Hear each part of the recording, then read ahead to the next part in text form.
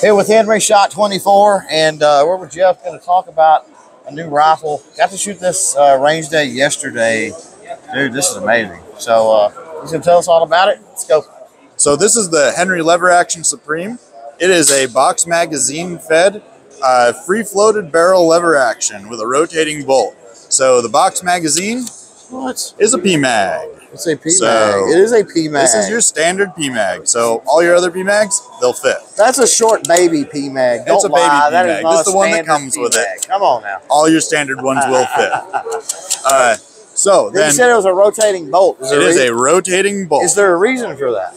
So the reason for that is if you combine the rotating bolt with the free floated barrel, you essentially get the same behaviors as a precision bolt action. Oh, nice. So we're able to get sub-MOA capabilities out of a lever action. There you go. Which is something not normally heard of for this. So additionally, we also have a match grade adjustable trigger. Oh.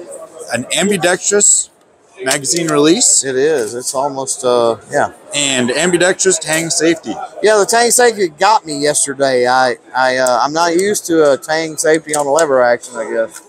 A big thank you to Ransom International for their support with our trip to SHOT Show 2024.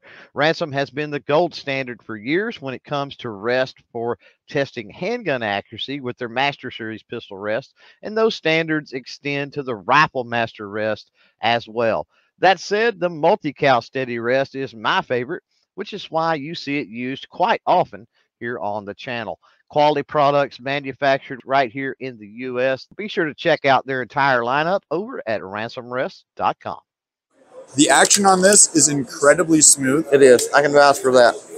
We have 8 patents pending on it. Whoa, on one rifle? On one rifle. Wow. So the project on this was to reinvent the lever action from the ground up, and I think we've done it. And you basically did it.